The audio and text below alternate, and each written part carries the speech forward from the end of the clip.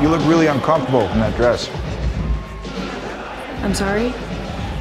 I'm not saying you should be uncomfortable in that dress. You actually look very good in it. Excuse me. I'm just pointing out that you do look uncomfortable in the dress. Who are you? I'm Stephen DeMarco. What's your name? I'm Lucy Albright. Lucy? Like my favorite song. What song? Lucy in the Sky with Diamonds. Lucy in the Sky with Diamonds?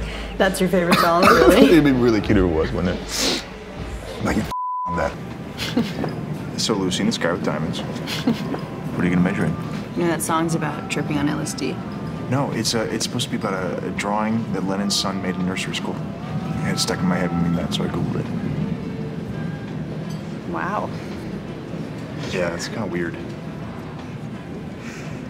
I'm majoring in English. Really?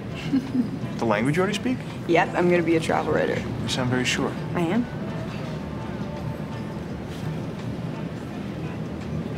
What?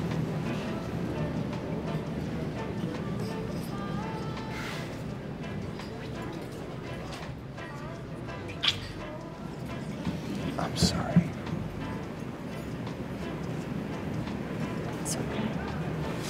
Here.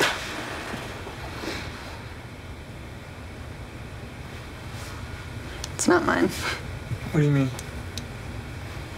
I mean, it's not my hair tie. Okay, some other girl probably left it here. Allie or someone. Well, was it Allie or was it someone? Why are you being weird right now? I'm not being weird. You are. No, I'm not. It's a hair tie. I'm not sleeping with anyone else. Neither am I.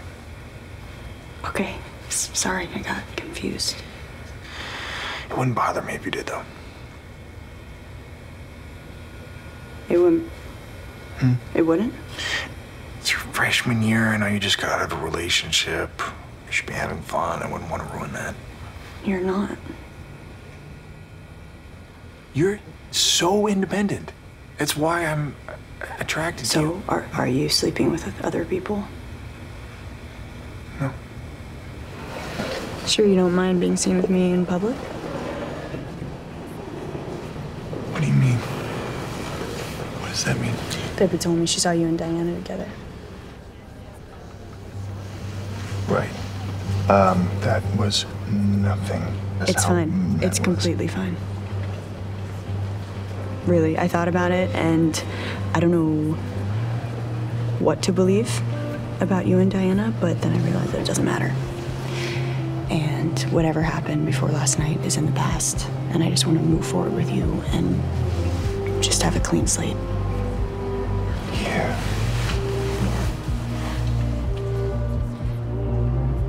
But I am done looking like an idiot. So I'm asking you to treat me with some respect from now on. Okay? Did you hate having to go to that with me? No, it's fine. If you didn't want people seeing us together, you could have just said that. Okay, I don't have time for whatever hormonal drama this is about. Oh, I'm on my period again. Yeah. Nice. You tensed up so much by the stage. I could feel it. I felt it. Lucy, anyone would think that's weird. To make out in front of someone's ex. You should think that's weird. If you were normal. Well, sorry, I don't care what Diana thinks. I didn't realize I was supposed to. You dragged me there on purpose. You were literally so paranoid. How could I even do that? You never told me Diana sang a cappella. You wanted her to see us. You clearly did. I think you should worry a lot less about Diana's feelings and maybe start worrying about mine a little more. You think she'd keep your secret the way I am for you? Because I think if she found out about you and Macy, she'd be so worried about ruining her perfect little life, she'd probably report you immediately. Why did you tell people I was with you the night Macy died? I wasn't. I panicked. Some girl down the hall said she thought she saw you talking to Macy, and I just wanted you to have an alibi. The only point of an alibi is if it's something people can't discredit easily. Do you understand that? Well, they can't. Nobody saw me that night. They saw me. I was out that night before I met up with Macy. Not to mention Evan, who slept in the same room as me the entire night. Nobody suspected me of anything. I'm sorry. But if I start telling obvious lies about where I was, it makes me look like I'm hiding something. Do you understand that? I'm really sorry, okay? I didn't think it through all the way. Yeah, I can see that, Lucy. Maybe you should stop trying to fix things. It's pretty clear you're not the best problem solver. Okay, why are you this angry? It's not like you're getting in trouble. And who brought this up to you anyway? Doesn't matter. Doesn't matter. The point is, you keep making impulsive decisions and you're making everything worse. Okay, you can't talk to me like that. Why? Because you're used to me walking on eggshells around you.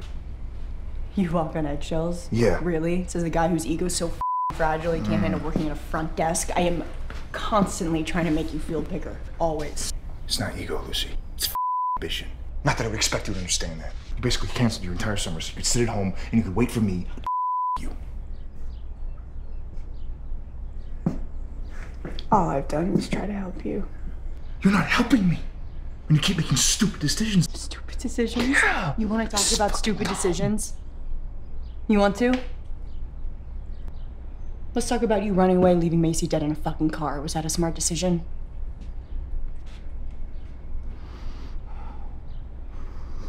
You're lucky I care enough to keep it to myself. Are you threatening me? No, I'm not threatening you. I hurt your feelings a little bit and you go into story my entire life? You're telling me that's the kind of person you are? Is that what you're saying? You know I wouldn't do that. You know I wouldn't do that. Because if you tell people about me, then you're also admitting that you've been lying to everyone all year. Plus the fact that you ruined Wrigley's life when you said all that shit about Drew. Okay, stop. Please stop. This is crazy. This is crazy. We're saying crazy things to each other. We love each other, okay? We love each other. I'm not going to do anything to hurt you. Do you hear that? I'm not going to do anything to hurt you. And you're not going to do anything to hurt me.